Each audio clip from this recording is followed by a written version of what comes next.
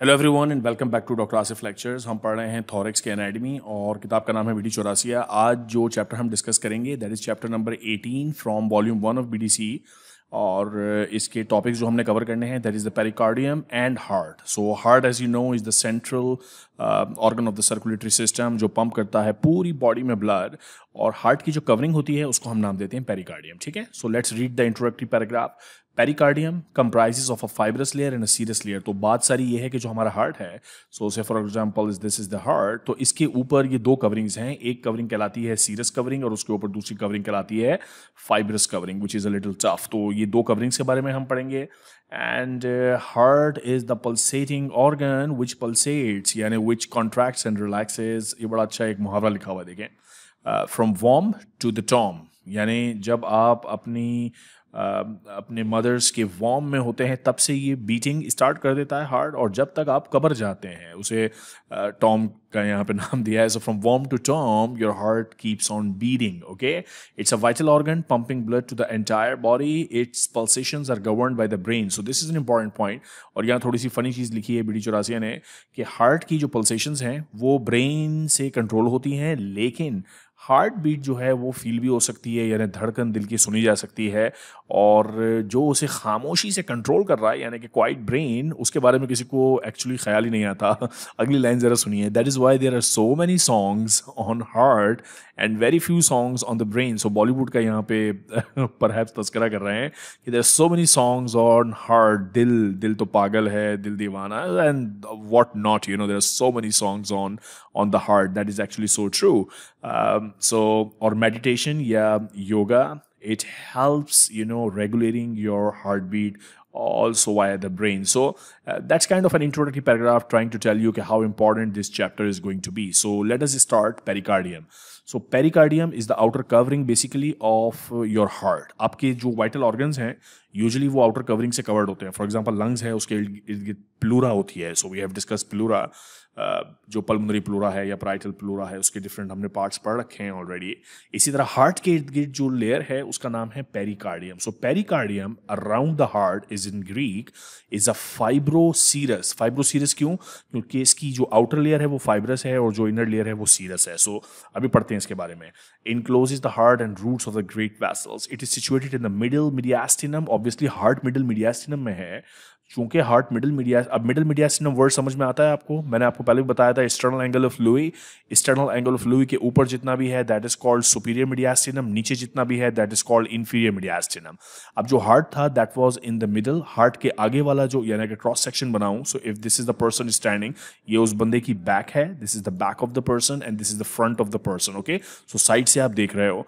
और external angle of Louis अगर मैं ड्रॉ करता हूं तो ये सुपीरियर मीडियास्टिनम होगी और ये सारी की सारी इंफीरियर मीडियास्टिनम होगी। अब इस इंफीरियर मीडियास्टिनम में मिडल में यहाँ पे हार्ट मौजूद होता है तो इसको कहते हैं मिडल मीडियास्टिनम। इसके आगे की जो मीडियास्टिनम होगी वो एंटीरियर मीडियास्टिनम और ये posterior mediastinum. So heart is basically present in the inferior mediastinum and middle portion. ठीक है, so that's the location of the heart. और इसीलिए जो हार्ट की लोकेशन है वही लोकेशन होगी पेरिकार्डियम की, क्योंकि पेरिकार्डियम किसको इंक्लोज करता है? It encloses heart. Okay, now the pericardium is composed of a fibrous pericardium and a serous pericardium. ठीक है, ये दो आपको टर्म्स बार-बार हम यूज कर रहे हैं, fibrous pericardium and serous pericardium. The fibrous pericardium encloses the heart and fuses with the vessels which enter the heart. Heart is situated within the fibrous and serous pericardial sacs. As the heart develops, it invaginates. अब मैं थोड़ा सा आपको diagram में ये बात समझाता हूँ. So look at this diagram. This is a section through the heart. Okay? अब ये जो heart का section है, इसमें जो सबसे outer ये grayish covering है, this one, that thick strong covering is the fibrous pericardium. ठीक है, सो हार्ट की जो सबसे बाहर की लेयर है, जो सबसे बाहर की कवरिंग है, that is the fibrous pericardium. अच्छा, फिर जो इनर कवरिंग है जो कि सीरस कवरिंग है, उसकी दो लेयर्स हैं। एक बाहर है जो पैराइटल सीरस पेरिकार्डियम कहलाती है और एक बिल्कुल हार्ट के साथ चिपकी हुई है, this is called visceral serous pericardium.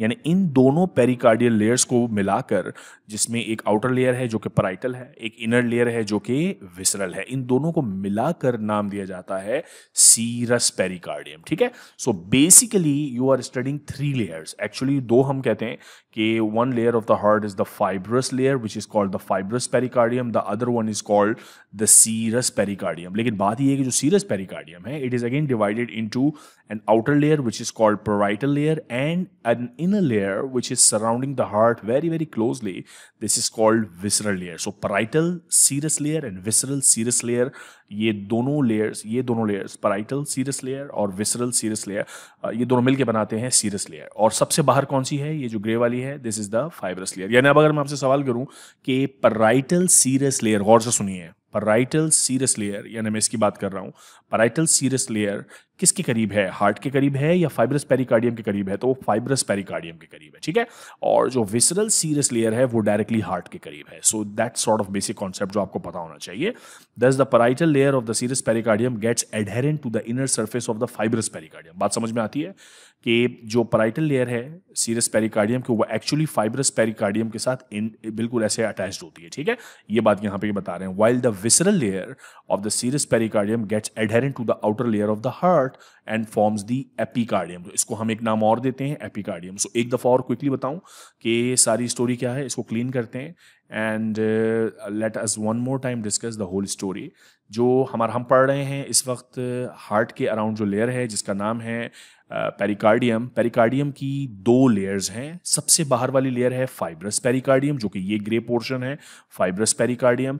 जो इनर लेयर है उसको नाम देते हैं सीरस पेरिकार्डियम। और सीरस पेरिकार्डियम के 2 पार्ट्स हैं, एक बाहर की तरफ मतलब फाइब्रस पेरिकार्डियम की तरफ, इसको हम कहते हैं parietal layer of serous pericardium.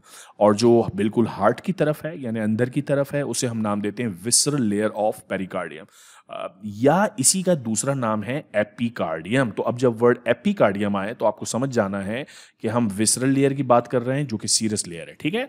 अब फिर एक और इंपॉर्टेंट कॉन्सेप्ट अब तक जो समझाया कि जो parietal सीरस पेरिकार्डियम है वो फाइब्रस के साथ अटैच्ड होती है, और जो विसरल सीरस पेरिकार्डियम है या एपिकार्डियम वो हार्ट के साथ अटैच्ड होती है, ठीक है। So that's an important paragraph to remember. अब ये डिफरेंट एंगल से आपको डिफरेंट डायग्राम्स में बार बार यही बात समझाएंगे, ठीक है। That's another view of the heart. और ये एक्चुअली डेवलपमेंट दिखा रहे हैं कि ये पूरी पेरिकार्डियल कैविटी होती है और हार्ट उसमें इन्वेजिनेट करता है। कुछ याद आया इसको देख के? बिल्कुल लंग्स की डेवलपमेंट भी ऐसी ही थी।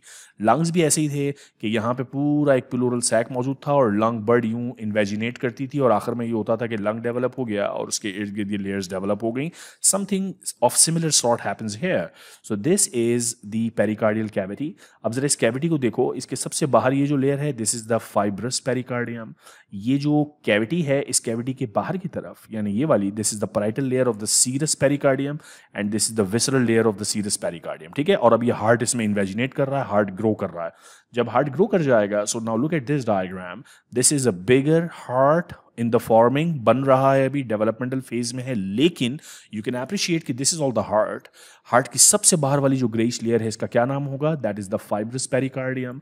अंदर 2 लेयर्स हैं, इन 2 लेयर्स में से जो फाइब्रस पेरिकार्डियम की तरफ है इसका क्या नाम होगा? That is called the parietal layer. So that is the parietal layer. और जो अंदर वाली लेयर है जो हार्ट की तरफ है that is called the visceral layer. और इन दोनों को मिलाकर हम नाम देते हैं सीरस पेरिकार्डियम। एपिकार्डियम क्या है? जो हार्ट की तरफ है, वो सीरस लेयर जिसको हम विसरल सीरस लेयर कहते हैं या एपिकार्डियम कहते हैं, या बिल्कुल हार्ट के साथ चिपकी होती है। Okay, so this was the same concept, different section, और this is again the same thing. सो सबसे बाहर वाली फाइब्रस पेरिकार्डियम, अंदर 2 लेयर्स हैं, parietal और विसरल, दोनों सीरस हैं। ओके, अब फाइब्रस पेरिकार्डियम के कुछ features. Fibrous pericardium is a conical sac made up of fibrous tissue, इसीलिए इसका नाम है fibrous pericardium. The parietal layer of the serous pericardium is attached to the deep surface. Now this should make sense to you. ये कह रहा है कि जो parietal layer है, parietal layer यानी ये वाली लेयर, ये इसकी deep surface के साथ attached होती है। ये बात बार बार हम कर रहे हैं। एपेक्स, अच्छा ये ना एक कॉनिकल स्ट्रक्चर है। So if you look at the diagram here, so this is heart, this is sternum, और ये जो बाउंड्री बनाई हुई ना ये फाइब्रस पेरिकार्डियम है। देखिए ये वाली, इसकी देखिए कोन बन रहा है, इन्वर्टेड कोन, ये पूरा फाइब्रस पेरिकार्डियम है। सो इसका एक एपेक्स है, एपेक्स ऊपर की तरफ है। So the apex is blunt, lies at the level of the sternal angle, sternal angle, this is the sternal angle. यहाँ तक फाइब्रस पेरिकार्डियम आती है, इसका एपेक्स है यहाँ पे, ठीक है।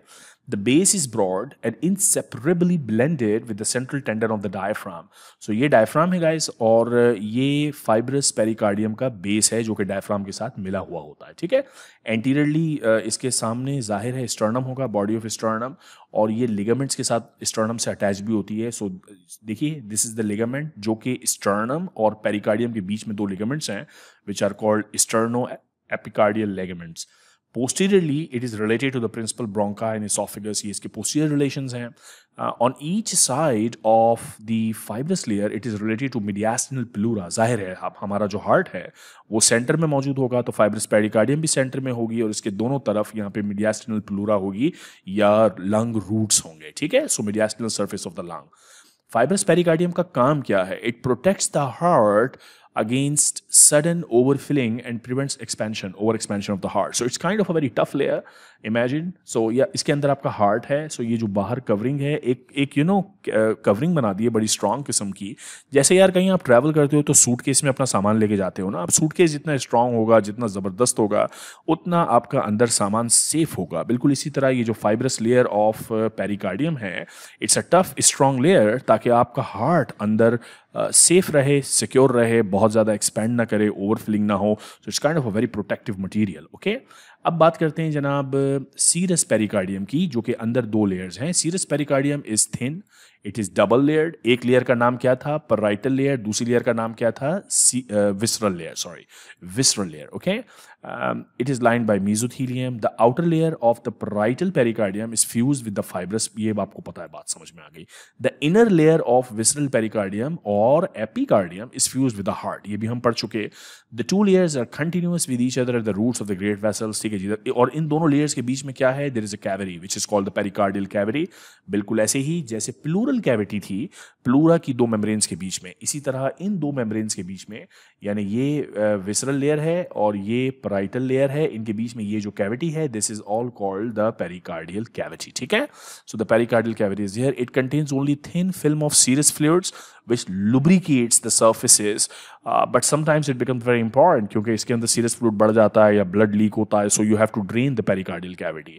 So pericardial cavity is between the parietal layer and the visceral layer of serous pericardium. ठीक है. अच्छा, अब sinuses of pericardium. The epicardium at the root of great vessels is arranged in form of two tubes. अब जो epicardium, अच्छा epicardium पहले तो है क्या, इसको लोकेट करो. एपिकार्डियम क्या है? फाइब्रस लेयर या serous layer? It is the serous layer. कौन सी सीरस लेयर? पैराइटल या विसरल? विसरल. तो आपको ये पता होना चाहिए, ये वो लेयर है जो हार्ट को बिल्कुल सराउंड कर रही है. ठीक है. अब ये कह ये रहा है कि जो इसकी रूट ऑफ ग्रेट वेसल्स हैं, हार्ट में से ग्रेट वेसल्स निकलती है ना, हार्ट में से एक ग्रेट वेसल निकलती है एओर्टा, दूसरी ग्रेट वेसल निकलती है पल्मोनरी ट्रंक. तो इन पल्मोनरी ट्रंक और एओर्टा के इर्द गिर्द it is arranged in two forms. There is an arterial tube which encloses the ascending aorta and pulmonary trunk, यानी इसके इर्द गिर्द ये एपिकार्डियम एक्सटेंड करती है. And then there is a venous tube which encloses the vena cava and the pulmonary veins. ठीक है. The passage between the two tubes is known as the transverse sinus of pericardium. अभी diagram में दिखाता हूँ ये. During the development to begin with, so that is something that we will discuss in development, not of very high value. These two sinuses, look at this diagram for example. So that is the pericardial cavity. You are seeing the pericardial cavity and you have removed the heart basically. Heart निकाल दिया है और आप pericardial cavity देख रहे हैं. इसमें ये दो मेजर ब्लड वेसल्स हैं. This one is the pulmonary trunk and this one is the ascending aorta. तो इसकी इर्द गिर्द ये जो विसरल लेयर है एपिकार्डियम या visceral layer of serous pericardium, this is called the arterial tube. ठीक है. This is the arterial tube. इसी तरह जो वेन्स होंगी उनके इर्द गिर्द वेनस ट्यूब्स होंगी. Superior vena cava, inferior vena cava and pulmonary veins. Okay. और यहाँ पे जो गैप्स बनते हैं, these are called the sinuses. So there to sinuses, और ये दो साइनसेस हैं, oblique sinus and transverse sinus. Right. अच्छा जी, अब let us now talk about कि जो पेरिकार्डियम है उसके कंटेंट्स क्या क्या हैं. सो पेरिकार्डियम यानी कि ये जो लेयर्स हैं हार्ट की, उसके अंदर क्या है? ऑब्वियसली उसके अंदर हार्ट है, उसके अंदर ग्रेट वेसल्स हैं, नर्व्स हैं, ascending aorta, pulmonary trunk, superior vena cava, inferior vena cava and terminal parts of. So if somebody ask you कि what is inside the pericardium, obviously the heart. Pericardium के अंदर heart है और उससे associated सारी blood vessels हैं, उन सब के नाम यहाँ पे लिखे हुए हैं. ठीक है. पेरिकार्डियम की ब्लड सप्लाई आपको पता होनी चाहिए. The fibrous and the parietal pericardia are supplied by. अच्छा, ये दोनों साथ क्यों सप्लाई हो रहे हैं? क्योंकि ये दोनों एक्चुअली क्लोजली रिलेटेड हैं. अब आपको ये बात समझ में आएगी. सो हम जब बार बार बात कर रहे थे कि these guys are closely related. So if I clean this up a little bit and show this concept again to you. कि where is the fibrous pericardium? This is the fibrous pericardium. Where is the parietal serous pericardium? This is the parietal serous. इनकी blood supply एक ही है, ठीक है, इन दोनों की. और इनकी जो ब्लड सप्लाई है that is via the internal thoracic, musculopharynx, descending aorta, and the veins drain into the corresponding veins, right? Okay. Now the nerve supply, the fibrous and parietal, again देखें दोनों एक साथ हैं क्योंकि चिपके हुए हैं एक दूसरे के साथ. The fibrous and parietal pericardia are supplied by the phrenic nerves and they are sensitive to pain. This is an important point. The epicardium is supplied by the autonomic nervous system, autonomic nerves of the heart, and is not sensitive to pain. ये important बात है. देखो epicardium क्या थी? Epicardium, again words पता होने चाहिए यार. Epicardium fibrous pericardium है या serous pericardium है? It is serous pericardium. और ये serous pericardium का parietal layer है या visceral layer है? It's the visceral layer. So वो covering जो heart को बिल्कुल चिपकी हुई है, which is called the epicardium, is not sensitive to pain. Okay. Now the pain of pericarditis originates actually in the parietal pericardium alone. On the other hand, the cardiac pain, जो कि angina का pain होता है, it originates within the cardiac muscles or in the vessels of the heart. So important point ये है कि जब हम इन तीन layers की बात करते हैं pericardium की, तो आपको ये बात बिल्कुल clearly पता होनी चाहिए कि जो pericardium की बिल्कुल innermost layer है, जो heart को cover करती है, ये actually पेन सेंसिटिव नहीं है, ठीक है. इसके ऊपर जो लेयर्स हैं यानी फाइब्रस और parietal, they are pen sensitive. और जो सबसे ऊपर वाली लेयर है, ये सबसे ऊपर वाली लेयर यानी कि फाइब्रस पेरिकार्डियम और parietal पेरिकार्डियम, ये सेंसिटिव टू पेन है and supplied by the phrenic nerve. तो पेरिकार्डाइटिस यानी अगर पेरिकार्डियम की इन्फ्लेमेशन होती है तो वो इस एरिया से फील होती है, और जो एंजाइना का पेन है वो हार्ट के अंदर से फील होता है, कार्डियक मसल्स से फील होता है, ठीक है. और इसीलिए आउटर पार्ट पेरिकार्डाइटिस का पेन और इनर पार्ट यानी एंजाइना का या हार्ट का पेन का कोई ताल्लुक इस विसरल लेयर के साथ नहीं है, which is insensitive to pen. So this is something that is important and you should remember. Okay, so that's all about pericardium. एक क्लिनिकल पॉइंट है जो डिस्कस कर लेते हैं. Collection of fluid in the pericardial cavity is refer to as pericardial effusion. So for any reason अगर pericardium की दो layers, कौन सी पेरिकार्डियम? Serous pericardium. सो फाइब्रस नहीं, सीरस पेरिकार्डियम की एक ये विसरल लेयर है और ये parietal लेयर है. अगर इन दोनों के दरमियान फ्लूइड जमा हो जाता है, so that is what we call pericardial, plural तो प्लूरा में होगा ऑब्वियसली, पेरिकार्डियल इफ्यूजन, ठीक है. और the other name for this is cardiac टैम्पोनाड. Now the fluid, ये fluid क्या करेगा? Fluid compresses the heart and restricts the venous filling. Of course, this makes sense because अगर heart है और heart के इर्द गिर्द ये दो layers में बना देता हूँ और ये दोनों layers जो हैं, these two layers are visceral and parietal serous, और यहाँ पे अगर liquid जमा हो जाता है और ये liquid compress करेगा, this will compress heart, तो heart expand नहीं कर पाएगा और venous filling disturb होगी diastole में, ठीक है. So the pericardial effusion can be drained, needle डाल के इसको निकाला जाता है by puncturing left, fifth or sixth intercostal space just lateral to the sternum, that's the right place, or in the angle between the xiphoid process and the left costal margin, and the needle directed upwards, backwards, and to the left. So there is a diagram to show this as well. You get into the pericardium, try to drain the liquid out, okay? In mitral stenosis, left atrium enlarges and compresses the esophagus, causing dysphagia. ये हमने बात पहले भी की थी. During the heart surgery, the ligation, this is too much for you for this moment. So pericardium, guys, this is over. Pericardium की दो layers हैं. There is a fibrous layer, there is a fibrous outer layer, and then there are serous layers के दो part, visceral and parietal. Parietal वाली बिल्कुल fibrous के साथ चिपकी हुई है, visceral वाली बिल्कुल heart के साथ चिपकी हुई है, ठीक है. अब आपसे अगली वीडियो में मुलाकात होगी जिसमें पढ़ेंगे structure of heart. तब तक के लिए अपना ख्याल रखिएगा. Take care of yourself.